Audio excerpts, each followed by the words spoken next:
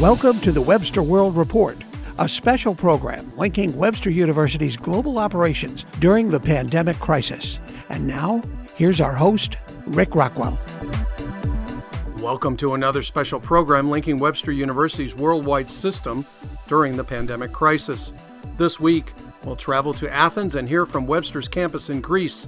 Also, a member of Webster's Board of Trustees shares about important new initiatives.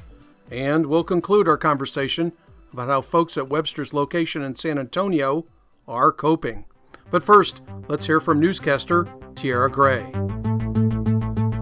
The semester may almost be over, but there's still time for students to compete in the annual May Gallery Juried Photo Competition. It's open to all students worldwide. Bill Barrett is a faculty member in the School of Communications and director of the May Gallery. There's no reason that students in Tashkent or in Athens or in Accra couldn't submit, but those are three places that we've never had work come in from before, so I'm hopeful. Those selected in this juried competition will have their photos displayed on the May Gallery's website.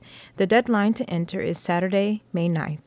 Details about the competition can be found in Webster Today and in the university website's newsroom.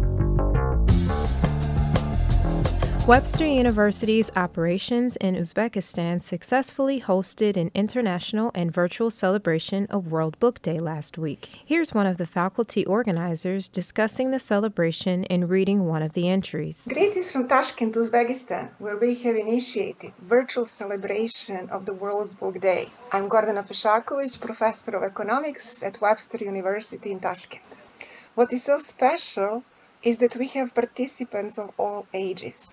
Our youngest is 5 years old and two are 91 years young. I would like to open our first virtual celebration of World's Book Day at Webster University with Dositej Obradović, the great Serbian educator.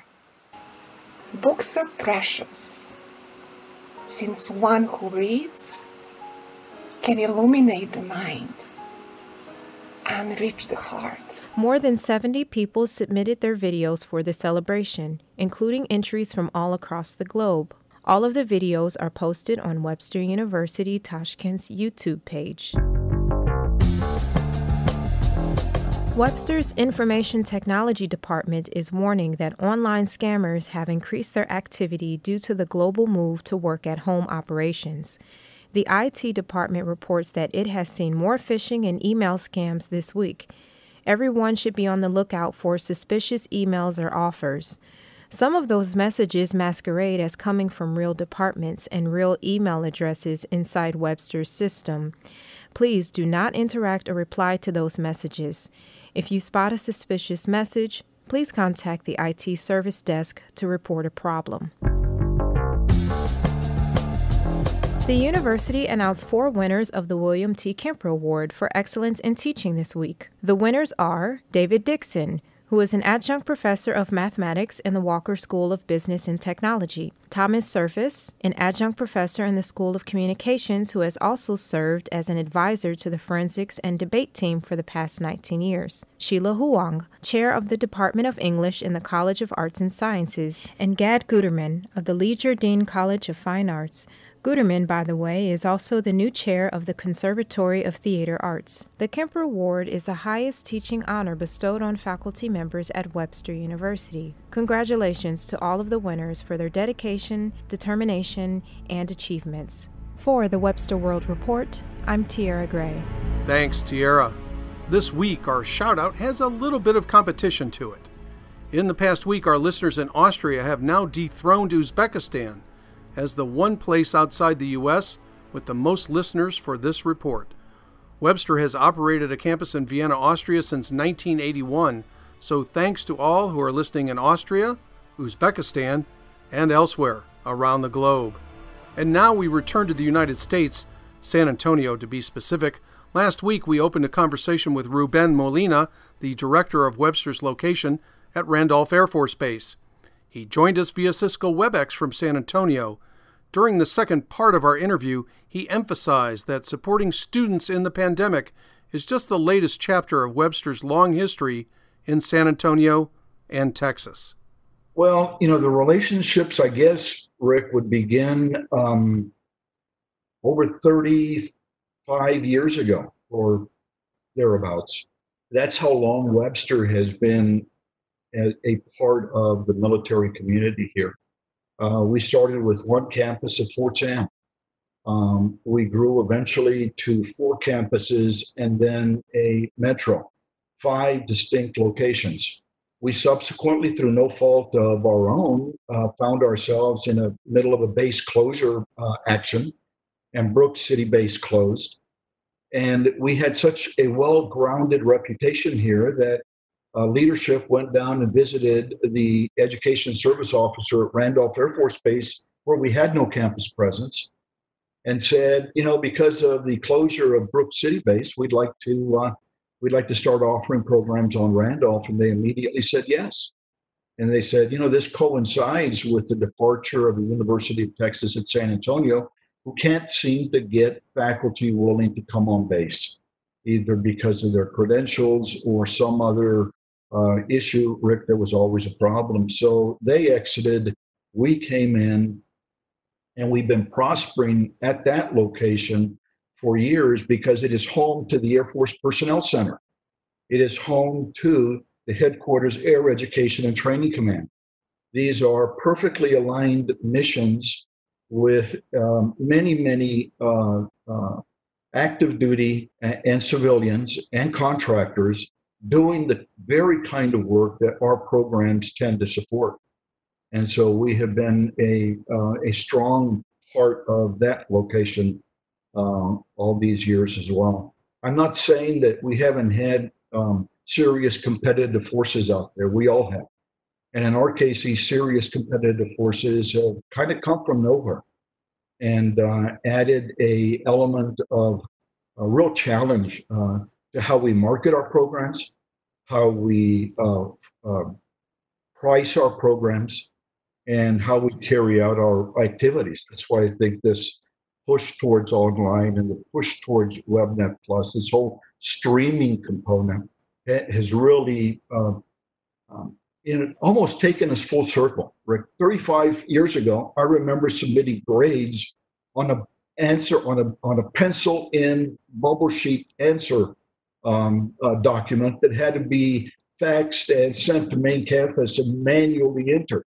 I remember a time when course syllabi were pretty well constructed in the same way. You were on your own, working from scratch in a very highly inefficient way. And my God, look what we've grown to become. And at the same time, we were introducing all of these automated techniques. So was DOD, and so was the Air Force. And Rick, they were consolidating. They were moving towards centers of excellence. They were moving to concentrate functions in one location, much the same way we have. And so we find ourselves in kind of a very complementary path with them over the years. And the trick now, I think, is to align our programs to their mission today and where their mission seems to be going in the future. And I think we've done a very, very good job of that. Any message to the general Webster system that you would like to send from San Antonio? Continue your great support. Continue looking forward, even though those of us in the field may not recognize that you're looking forward. We can, in hindsight now, look back and say, wow, I'm glad we did what we did when we did it. So I would say thank you. I would say thank you on behalf of the staff, on behalf of our students, on behalf of our faculty, and Rick, on behalf of our partners. Thank you so much, Dr. Ruben Molina, the director of Webster's location at Randolph Air Force Base in San Antonio, Texas. Our guest today on the Webster World Report. Thank you again, Ruben. Rick, thank you for having me. It's a pleasure to be with you. Coming up, insights from one of Webster's trustees, and we'll have our virtual trip to Greece. More from the Webster World Report in a moment. Webster University is recognized as a global leader in undergraduate and graduate education. As a pioneer in online learning since 1999, Webster was well positioned to quickly convert all offerings to online formats during the current COVID-19 crisis. Our priority is to guide our students to the successful completion of their educational journey, and online is a great vehicle to do so. At Webster, online is not just one format. There are a variety of platforms faculty can use to flexibly reach students, depending on the needs of the course. To learn how Webster can ensure you a high-quality learning experience, visit webster.edu/OLC. Become the most effective manager, leader, and entrepreneur you can be with a Walker MBA from Webster University. Rebuilt from the ground up, this MBA leverages the concept of value creation. Designed for the part-time working student, pick the online or web-enhanced hybrid option. A new MBA, the way you need it. Webster's Walker MBA. Master your future. For more information or to apply, webster.edu/MBA. Welcome back to the Webster World Report. Laura Herring is one of Webster's trustees, not only a member of the board, but also a member of the board's executive committee and a chair of the advancement committee. She joined us via Cisco WebEx from St. Louis to discuss her views of how the university is handling the crisis and how the university will be supporting frontline responders like nurses and others. We feel helpless in this coronavirus situation. We want to help, but that's not our skill set. And yet I see the Webster University nursing students going out every day on the front lines, serving our community, helping students, adults, older adults, testing them for the coronavirus, caring for them in the hospitals that they're working at. And we just decided to approach Beth and say, how can we help? And so it was determined that we would start a frontline responder fund so that these nurses who can't complete their clinicals during this time of year and who have to do them during the summer now, it means they're not going to be able to earn additional monies for perhaps returning to Webster. You mentioned Chancellor Beth Strobel. Tell us a little bit about her teamwork with you in establishing this fund. Being that I'm on the executive committee and head of advancement for the university on the board, Beth and I meet frequently, and we always have the best discussions about what could we do? And it was through talking with Beth and her passion for making a difference with these nursing students so that they don't feel pressured to drop out or hold back a year due to their lack of funds. She and I brainstormed this fund together, and we were so excited when we came up with it because I know a lot of people around the world want to do something for nurses and scientists. And what I would say is a lot of my friends are saying, Laura, what can we do?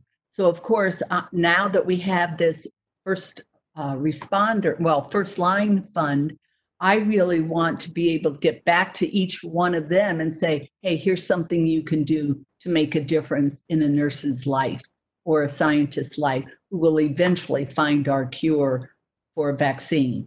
Tell us a little bit more about the details of the fund. It's starting up this week, isn't it? Yes, it's starting May 7th as part of St. Louis's Give and Donate to Your Favorite Nonprofit. And so, as I understand it, you're making a wonderful website for Webster where people could go online and donate. They can adopt a nurse for $500, or they can give whatever they can afford.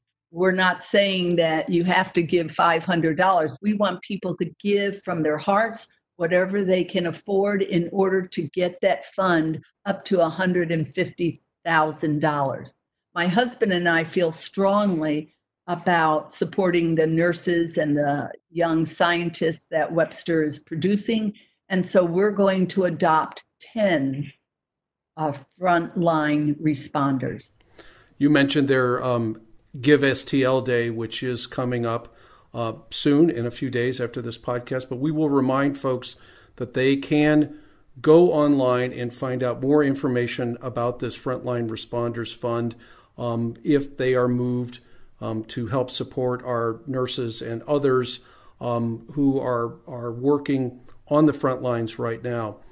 Just a little bit of a change. I'm curious about how you think Webster is doing overall as we confront this pandemic crisis.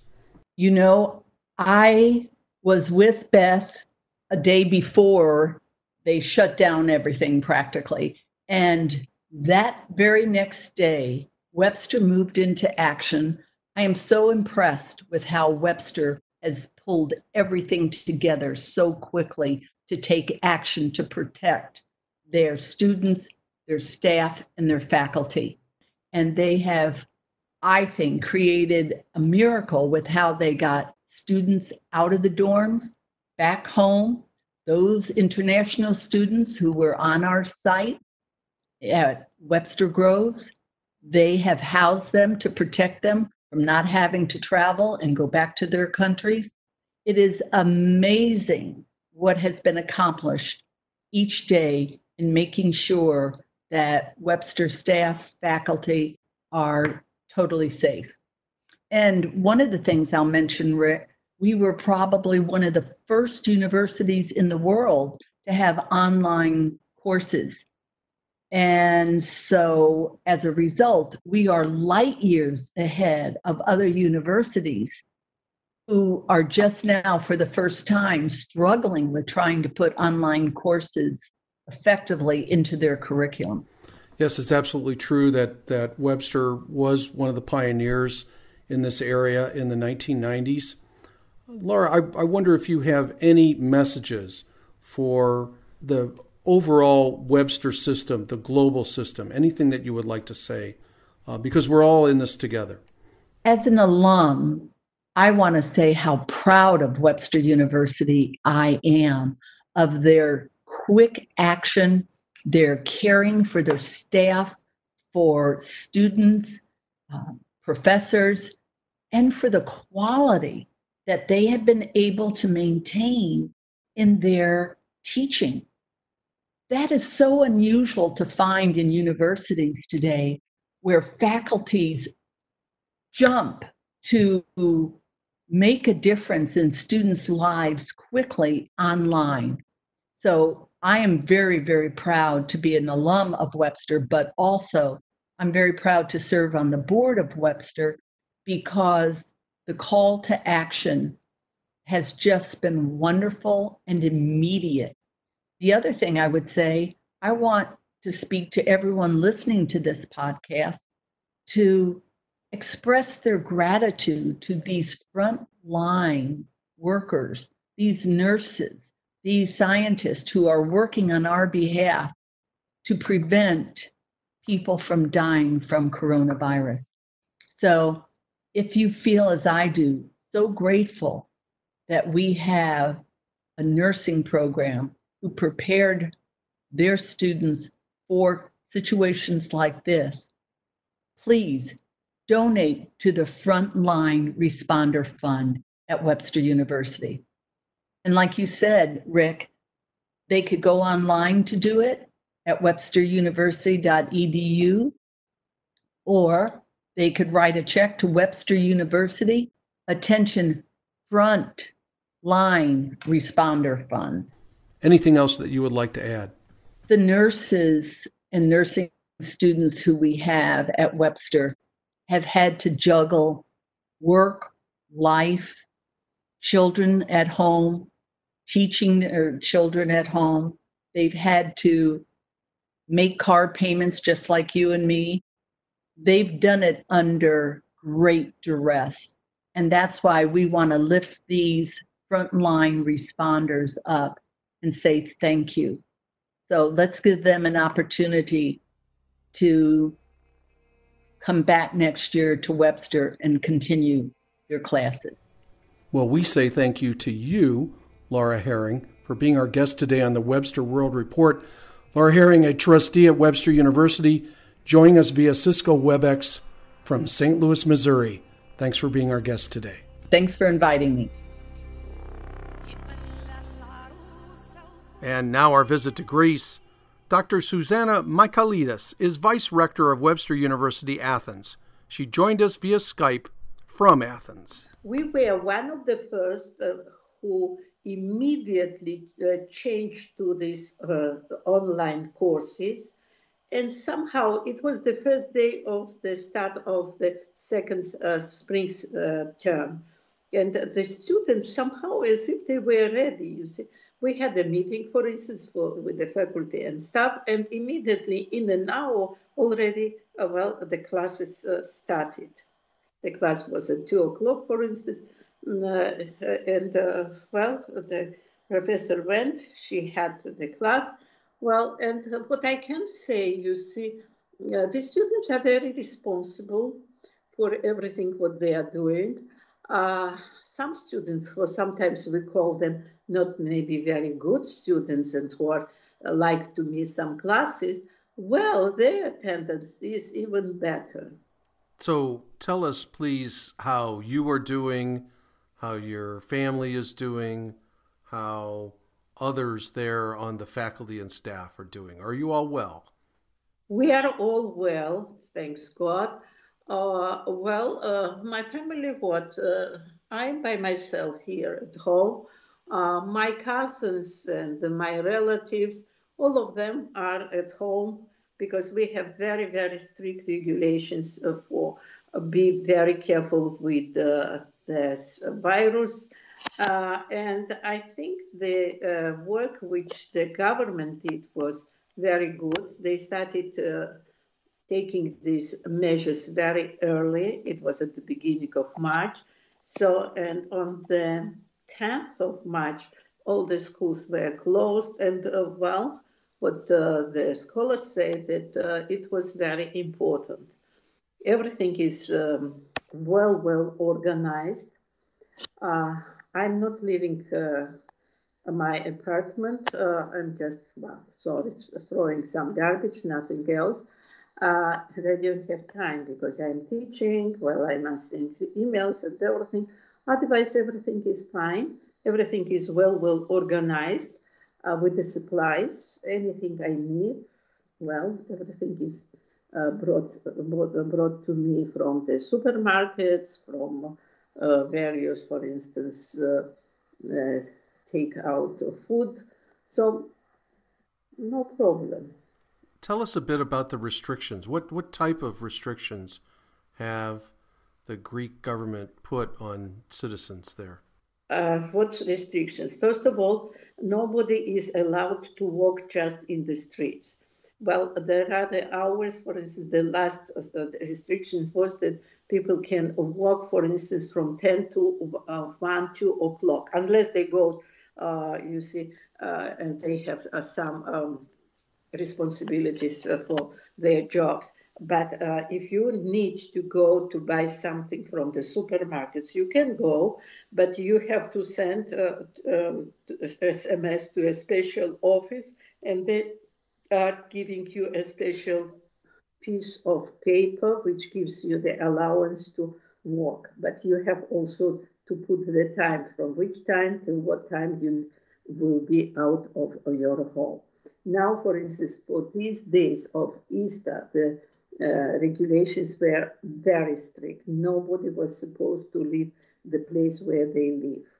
Only the people, for instance, who are living in the places, let's say, in the northern parts of Greece or in some villages, some of them were allowed to go to their homes, to their places where they would spend Easter. But nobody was supposed to celebrate Easter in the way as Greeks always celebrated when they have big gatherings and everything. But it was fine. For instance, here, my neighbors and we went, you know how the roofs are in Greece. Well, you can have parties there. So we went there, we had the barbecue, and then we ate together. Well, chat for a while and everything, nothing else. And all over the place, around me, Well, everybody was either one making their barbecues at home in the oven, or they would be on the balconies or on the roofs. Or somebody who has the yard, they would have it in the yard. So a party, but still social distancing at the party? Social distances, yes. Well, they showed even on the TV that, 3 neighbors, they were one next to the other in their yards, and how they would be socializing through the fences. Apparently, you see, Greek character is a little bit different. Nobody would expect that the Greeks would be so obedient to all the rules. But on the other hand, it was very, very good, at least for this situation. We're hearing that there might be some loosening of restrictions in parts of Europe. Is there any discussion of that yet? Yes, based on the results also after Easter, and mainly they would be loosen these restrictions starting May the 4th. Why? But not for everybody immediately. Eventually, you see, they would start with some businesses, then will add something else, and would allow to leave the houses. And the last one will be the people who are in a certain age. Anything else that you'd like to add? It's for sure that the world is changing. The world will be different.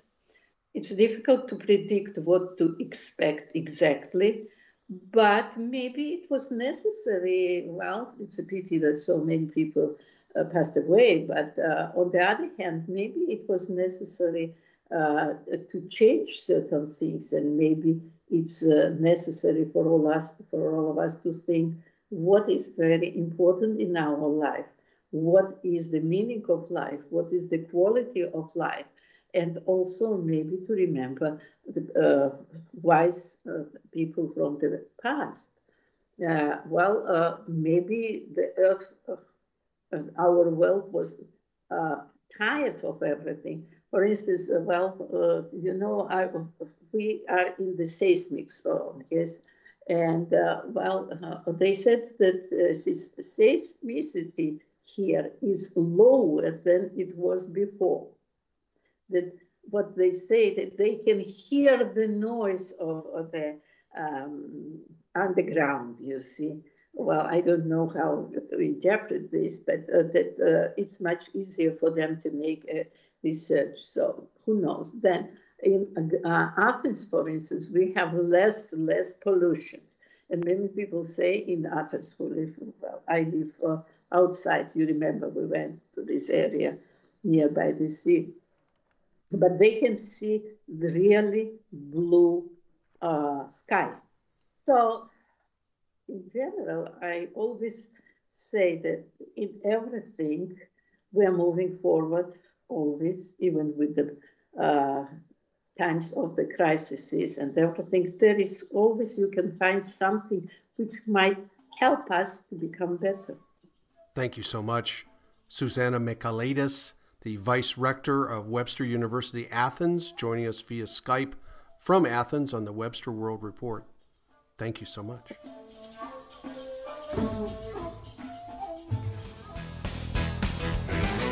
Thanks for joining us this week on the Webster World Report. We'd like to add your voices to our program. If you're a student, a staff member, or a member of the faculty, reach out to us. Send us a short audio clip from your cell phone or contact us via email to volunteer to be interviewed on the program.